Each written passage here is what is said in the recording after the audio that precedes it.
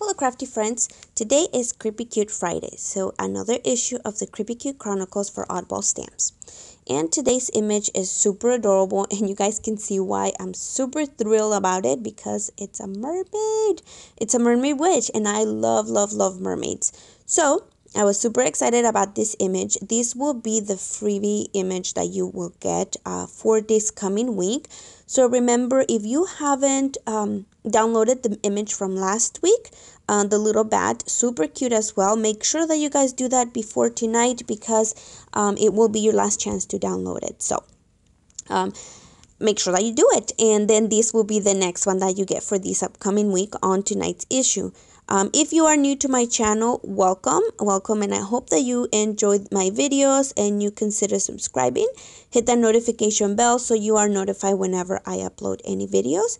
And if you don't know about the Oddball stamps, make sure that you check them out. I will leave a link down below so you guys can see about getting these amazing digital images.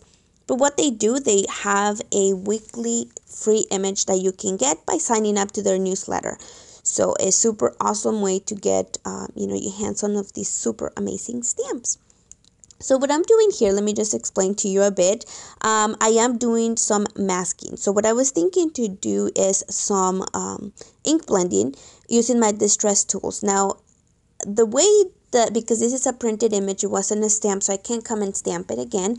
What I did, I printed the image again on just regular copy paper and I cut it out. But because if you see all those itty bitty sections like on the little stingray and all of the other little sections were going to be a little bit hard to cut out, I decided to use this masking fluid. So this is called, it's like Graphics masking fluid by Molotov, and this is like in a pen.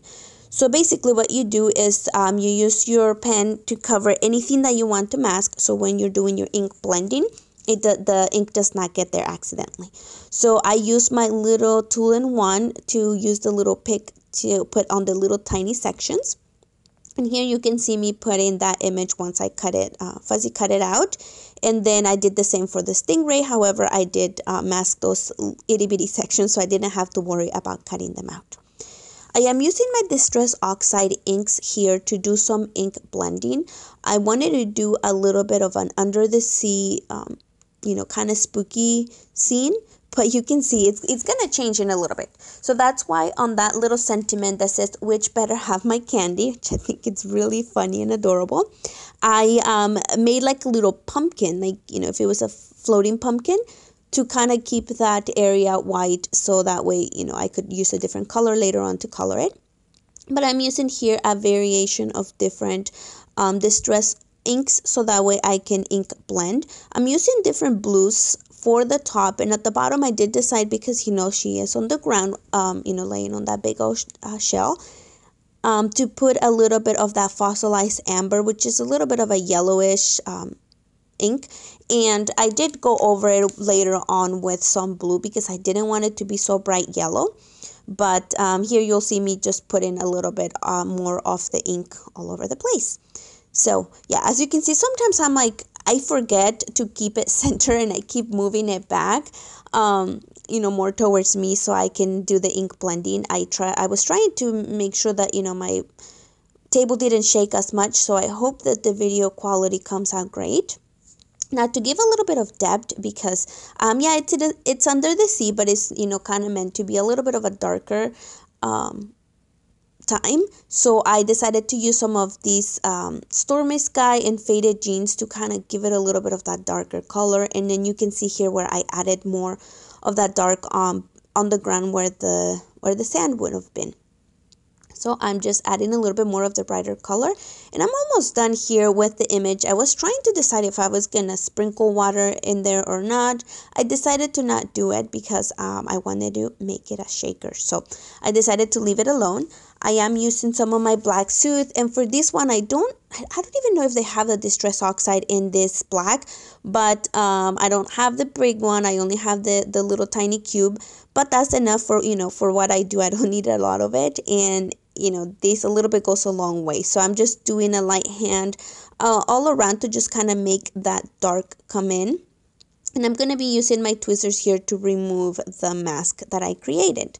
So here you can see the magic happen and start coming off. Now, when you use that Graphics on the paper that I was using, this is a different kind of paper. It does get a little, get stuck with it. I ran out of my Bristol Smooth paper, which is a paper that I absolutely love, and it works really good when I use this technique.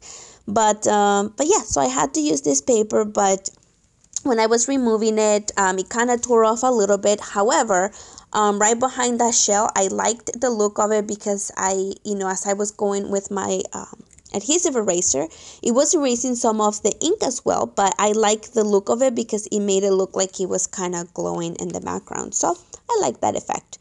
And then here I'm just using some of my Copic markers to color in my little mermaid. I'm not going to make her spooky. I'm just going to make her like a regular mermaid. And, she's just so beautiful. So I'm just using those different shades to color her skin. And then I'm going to be using a couple of different blues and purples to color her tail. Those are my favorite colors, or my favorite combination to put on mermaids. Just mixing the tail or make it look like an ombre color. So that's what I did. I'm just adding a little bit of a darker color to some areas here to just add a little bit of depth to the image or to the tail. And then I'll come back and just kind of try to blend those two in as best as I can. They're not, the colors are not too close to each other. Obviously, they're kind of opposite, but, just trying to blend as best as I can. So I'm using my lighter color, and then I'll go back with my darker color, but I'll do the tip and tip technique. I decided to color my stingray purple, so I am using the same colors that I had. Again, like I've mentioned before, so when I start coloring, I sometimes use 100 markers. I don't know. I use a lot of markers, especially when you try to blend different colors. The pile grows, and if you keep them all on your table at the same time, it just gets full. So I tried to use the same color, or if I think that I'm going to be using the same color throughout different things, I tried to use it at the same time, so that way I can put them away and I don't have the big mess of colors all around. So I decided to go with coloring her hair kind of like in a teal greenish color. I thought it was fun. So, it is Halloween after all, so she can have any hair color she wants. So yeah, I decided to go and do this. So I'm using this kind of like a green, I believe the GT stands for green teal or green turquoise. I'm not sure, but it's like a green emeraldish color. Absolutely love it. And then I'm just adding some of the darker color here just to add a little bit of depth again to the hair and just create a little bit of interest. So super excited. Also, while I'm doing this, I wanted to mention that Oddball Stamps has a super great sale going on right now for stamps. I know I probably sound like I'm trying to sell, but I'm super excited because I want to share any good deals that I find or good things that I see out there. And I know a lot of people sometimes kind of don't want to get the digital stamps because they're, or they don't want to spend the money. However, the stamps are not expensive. They're pretty inexpensive. They're usually around $3 or so. And you get super awesome things. And then the things that you can do with them is amazing because you could resize them. You could do so much more than a regular stamp. So that's what I absolutely love about digital stamps. So anyway, going back to the sale, if you head over to their Instagram, you'll be able to see the sale of that. And it's basically you buy 3 images, but you're only going to be paying for 1. So that's a super huge deal. Like I told Lizzie, I am going to be calling it an instant deal because it's on Instagram. So make sure that you guys go to Instagram, follow them, and make sure that you guys check out the coupon code so that way you guys can see it. I did post it on my Instagram as well, so make sure that you guys check it. But they will have the information on their original post, so that way you guys don't miss anything. So make sure that you head over. And, don't miss this opportunity. I do have a long list of stamps that I want to get. So this will be a perfect opportunity for me to get some. I wish I had more time though to use them all, but it's never, a bad thing. My budget for crafting right now, it's kind of, a little on the thin side, but when you have deals like these, it's really hard to resist. So I am going to be getting a few images, I am sure. So I will be very excited to share those with you or make some projects. to share with you guys. So if you do purchase them and then you have a YouTube channel, I'd love to see what you guys create, or if you have any questions, just let me know. Like I said, I'm not an expert, but I just love creating. I love coloring. I love making cards and projects. So I hope that you guys do enjoy my videos and do enjoy these somewhat tutorials. But yeah, they're super fun, like I told you. So I'm going to move on to coloring her little hat here. So we finish with the hair, and I'm going to be using some kind of like a blue purple color. And then I always start with the lighter color. You could go from dark to light if you feel comfortable with it and you know exactly where you're gonna go. But because I'm still in the, making sure that I get it right side, I start with the lighter color and then go darker, because you could always go darker afterwards. If you go too dark in the beginning, it is a lot harder to remove color. So, just a little thought. I'm just adding here a little bit of interest to the hat, and coming back with a third darker color. So you can see here it starts to add dimension. I didn't want to give her a black hat because, she's in this under the sea. So she's a nice witch. She's not an evil witch. So that's what she's wearing. And speaking of, are you guys excited for Halloween? What are you guys doing? I know I just did a little mini giveaway of some of my cards, and I had a lot of fun reading everybody's comments on, what they do for Halloween and how, they get into it.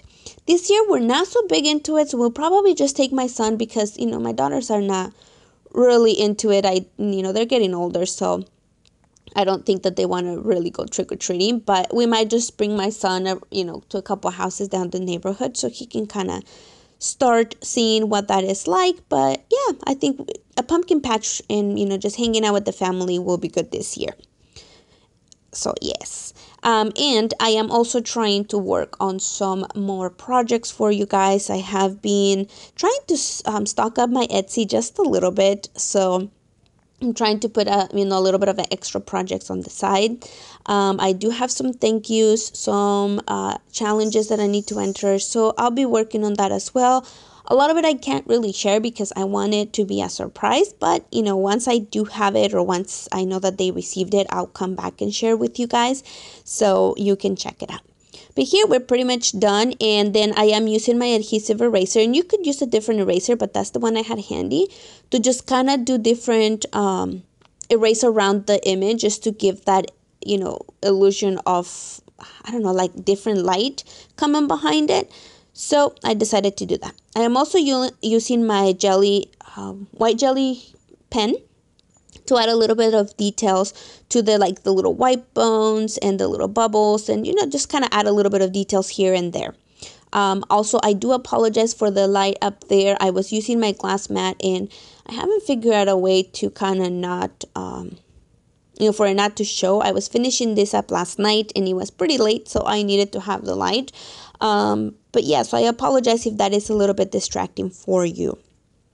And yeah, like I said, we're just adding a little bit of the details here. Now I decided to go and make these a shaker. So you'll see that, the scene looks pretty cool and I really liked it, but I wasn't sure that I wanted to make that big of a card, or, or if I wanted to frame it. So I decided to go for a circle shaker card because I haven't made, those in a while. So I said, why not? I'm also using my sparkle pen here to add a little bit of sparkle to those pearls, and then coloring her eyes, just like a nice honey color, and then a little bit of sparkle to the stars and the pumpkin like. I decided not to add any to her tail because, I just wasn't sure. Now, I didn't color that other pumpkin on the other side because that's when I decided that I wasn't going to be using the whole image.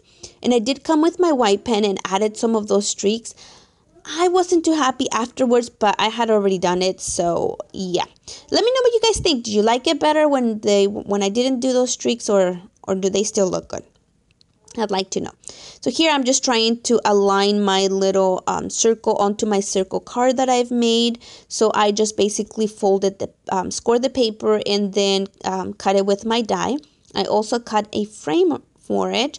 In the frame, I just used the same die with the smaller one on the bottom, and just using some of my double-sided Scotch tape, I doubled it so that way I can have a little bit of extra room for those sequins to move around. That's one of my favorite ways to do it, especially because you could add some of the chunkier sequins, which is awesome. The easiest way to put your acetate on circle or round surfaces is to remove both sides, both ends of that little strip of paper that holds it, so that way your tape is a little bit more easy to manage. So I love doing that. And here you basically see I'm almost done, just trying to figure it out, make sure that I close every single section, and then put my little shaker stuff in the center, and it's pretty much done. So I hope that you guys enjoy this project. Go ahead and visit my blog if you'd like to see more still photos, and make sure that you visit the Oddball Stamps Instagram and also their website so you can check out the awesome and amazing images that they have. And don't forget to subscribe to their newsletter so that way you can get your free image on tonight's newsletter. And I'm pretty sure you're going to love it. Thank you so much for coming by. Again, like I said, if you are a new subscriber, welcome.